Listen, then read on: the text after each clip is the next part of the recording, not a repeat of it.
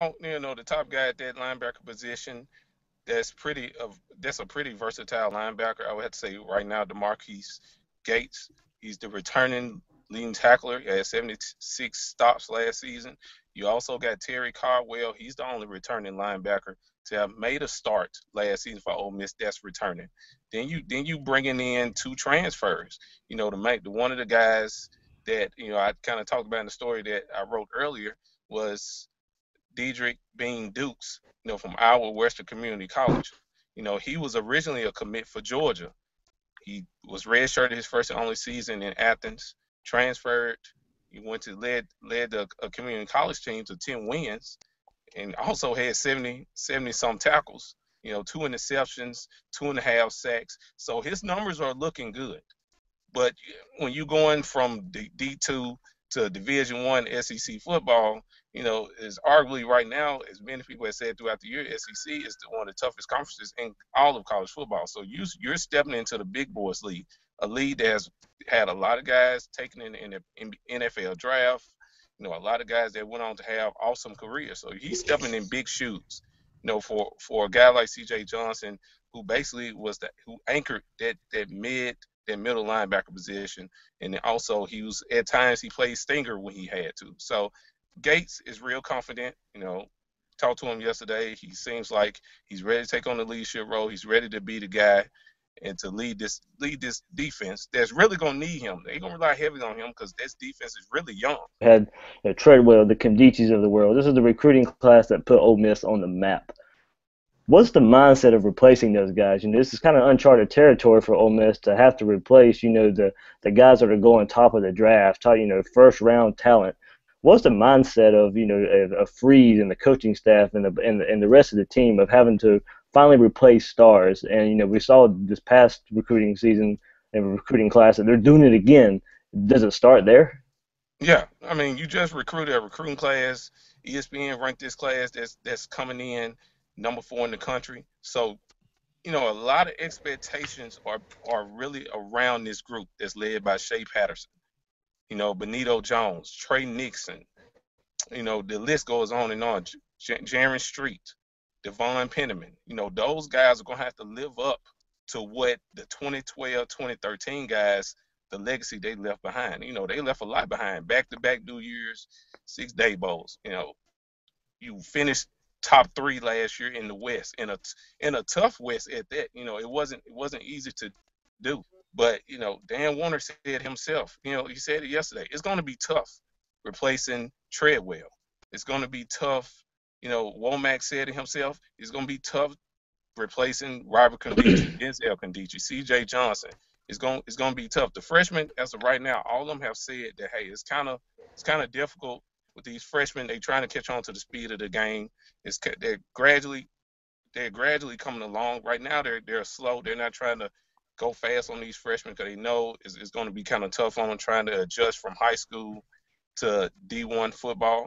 But from what I have seen at yesterday's practice and last week's practice, and from what the coaches have said, they're very confident that these freshmen that had the red shirt last year are going to catch on through this from now to the fall until first game of the season against Florida State.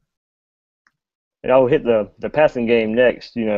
We Treadwell's gone. He was the go-to playmaker, and now coming into this season, are they gonna have that one guy they can count on, or is it gonna be kind of more spread amongst the wide receivers as a group? I think they're not going to have a number one guy. I don't see that as there's too much talent on this team this year. Depth wise, this team is real deep at the receiving position. You got Van Jefferson, Demarcus Lodge, who didn't see the field at all last year. Then you bring back Markel Pack. You bring back Stringfellow. Those are 4 receivers right there that Kelly is going to have a field day with if those guys are on the same page. So, it, to me, any of those guys have the capabilities of doing what Treadwell did last year. I'm not saying have 1,000 yards receiving in the SEC. I'm talking about more like being the leader, commanding everyone's attention, demanding double teams. I think Markel Pack or Stringfellow has the capabilities, but I just see Kelly spreading it out. Having all 4 of those receivers. he's gonna hit all of them a lot. I don't think it's gonna be a standout receiver this year, but you never know. The Stringfellow, Pack, Jefferson, those guys may shock someone, but I don't see it as of right now.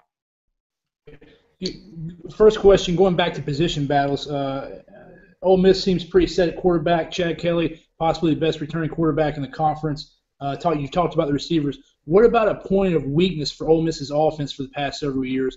What are we looking at? What are we looking like at running back? Going into the spring, I understand it was Wilkins and Judd expecting to battle it out for the top spot at running back. But I've heard a lot of good stuff about Eric Swinney. Can you talk to us about the running back position from spring practice down in Oxford? Oh yeah. Warner mentioned that these running backs he have this year are very physical. They'll run you over. And the number one guy he mentioned, and a lot, Chad Kelly has mentioned him. Hugh Freeze has talked about him a lot. He's been like the hot commodity right now at the running back position. That's Eric Swinney.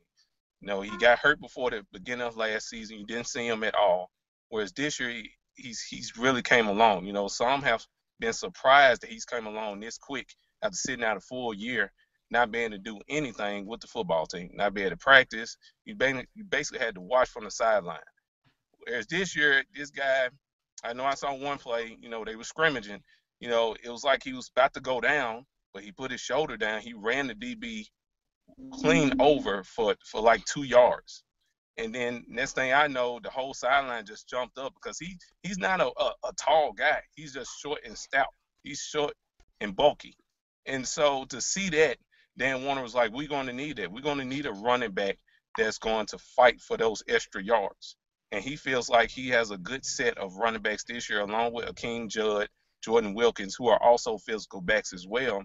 They're going to take a lot of pressure off the passing game where Kelly won't have to pass as much, and is going to be able to shove it down defenses' throats with 2 to maybe 3 running backs. So, yeah, Eric Swinney, I feel like if you're not Robin Condici size, you're in trouble because he's going to run you over. He's really telling these guys, like, hey, y'all know what y'all have to do. Y'all know we lost a lot of guys. That's why he recruited so hard. That's why he had to get this big class in him because he knew what was leaving.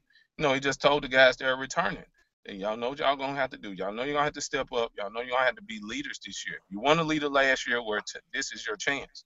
And a lot of pressure is on any college football team that loses guys that you have relied on for the past 3 seasons. A lot is going into this year because Chad Kelly's coming back. Arguably, out of all the SEC schools, Ole Miss doesn't have to worry about a quarterback, but they have to worry about more on the defensive side. So that's where most of the question marks for Ole Miss lies at, the defensive side. Who's going to be there? Right now, Gates has taken on the leadership role. But who else? Fadal Brown, he's going to be another guy, Ole Miss is going to have to lean on for leadership. And they have mentioned that he's ready. He's mentally preparing himself for a long year of leading a lot of freshmen, a lot of guys that didn't get to play much last year. So, there's a lot of pressure, but Freeze felt like his freshmen returning players have handled it well to the point where they won't slip up and have a mishap because of the pressure that's being surrounded around this team. Because, like I said, this team is just, they're talented, very talented. From top to bottom, there's a lot of potential in this freshman class. There's a lot of potential with these guys that haven't played much last year. But I feel like there shouldn't be much pressure on this team. This team will win 9 to 10 games, possibly 11. It's going to be tough for them, but I think people should try to lay back off the pressure and just let those guys go out there and play. That's how I feel. So fair to say the motivation or the theme going into spring ball is next man up. Is that fair to say? Yeah, right, it's fair to say the next man up. Thanks. Appreciate it, Courtney. No problem.